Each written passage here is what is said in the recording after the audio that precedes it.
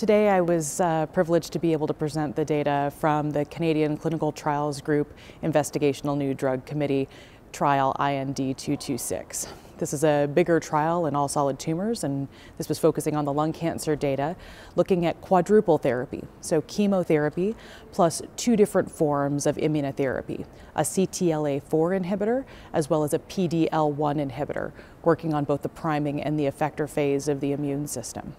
So the question is this something that can be done safely, and is this something that would be tolerable for patients? So this was a phase 1 dose escalation study, really looking at safety and tolerability.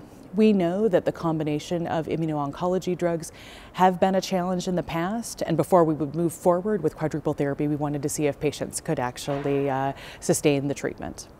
And we found that they can.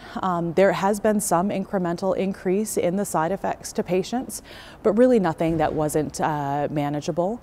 We had an increase in fatigue, a slight increase in diarrhea, and then some immuno-oncology specific side effects such as pneumonitis in 2 patients, as well as thyroid dysfunction with both hyper and hypothyroidism. But by and large, patients tolerated the treatment well. We also, in preliminary fashion, saw quite increased efficacy. So our response rate in the first 26 patients is over 60%.